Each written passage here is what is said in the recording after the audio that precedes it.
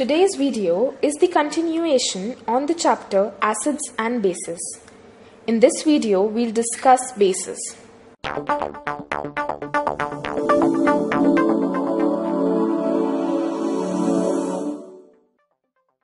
Today we'll discuss bases and their uses in our daily lives.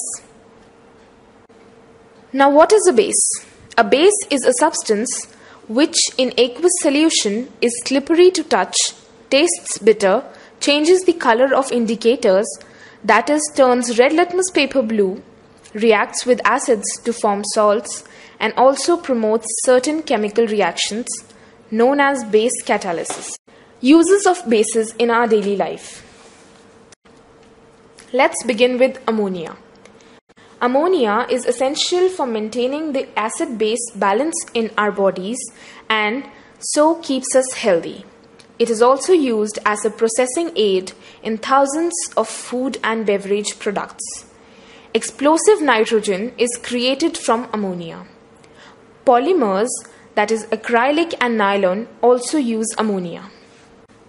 Next is aluminium hydroxide.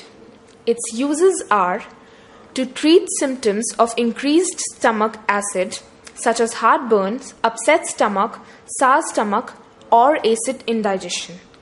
To reduce phosphate levels in people with certain kidney conditions, also aluminium hydroxide is used.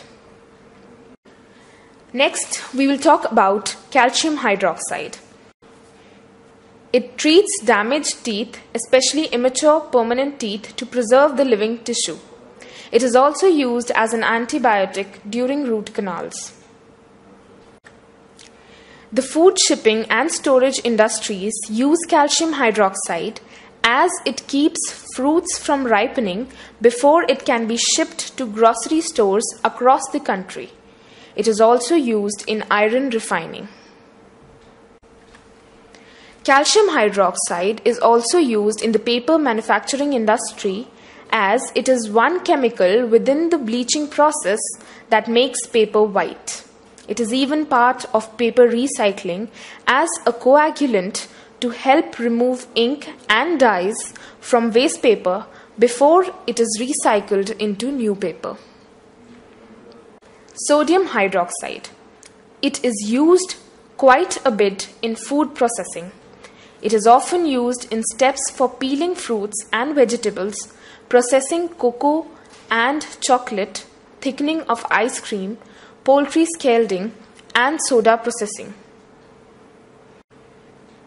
Olives are soaked in sodium hydroxide along with other substances to make them black, as shown in the picture.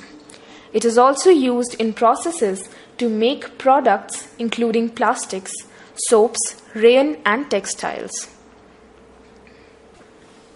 Soft pretzels are also coated with the compound to give them a chewy texture.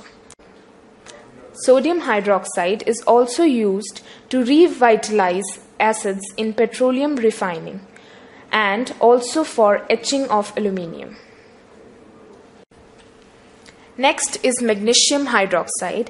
It reduces stomach acid and increases water in the intestines, which may induce defecation.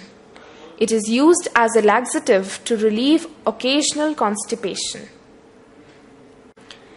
Also used as an anti-acid to relieve indigestion, sour stomach, and heartburn.